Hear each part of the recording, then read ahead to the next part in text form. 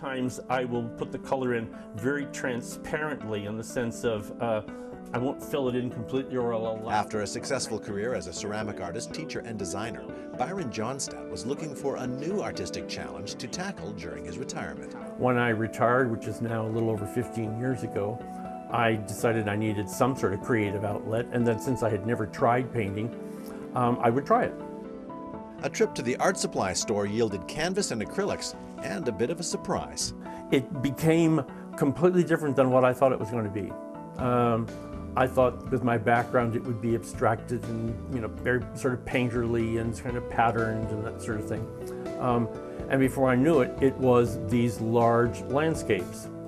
While he enjoyed painting landscapes, Johnstad felt the need to push himself again. I felt like there had to be more to this than just doing images from traveling and taking photographs and coming back and painting from the photographs and that sort of thing. And so about 2 years ago, I really forcibly made the change and said I'm going to start to explore with the medium and just see what comes out, what is the voice that I have besides simply just mimicry of those kinds of images.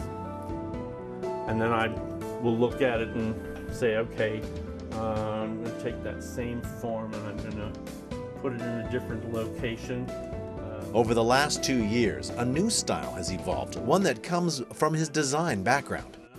And I see them as being images very appropriate for a very contemporary setting. I think they're far more approachable in that respect than in a very traditional setting. But I come from to a certain degree as a designer, I think in terms of it's not just what the painting is, but what kind of an environment would be appropriate for it as well.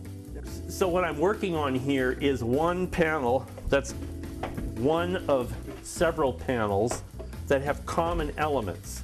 While he originally was painting single canvases, a moment of serendipity led to another development. And this is quite a dramatic group. And one day I had 2 or 3 paintings sitting around that had a somewhat common color palette. And when viewing one, I happened to stand one on top of the other just to look at it at a greater height and realize that they were great together. There was really an interesting quality. And the moment that happened, I realized this was an aspect that I hadn't thought of, that I realized that could work. And now that's what it's become, is these multiple panels that are put together. As his work is gaining notice and space in galleries, Johnstad continues his evolution and growth. It's like I've made a number of major changes in my life, over the years and careers, and this is just one more. It's like, okay, now let's see what happens. Byron Johnstad's art can be found at Hambleton Galleries in Kelowna. For more information, look online at hambletongalleries.com.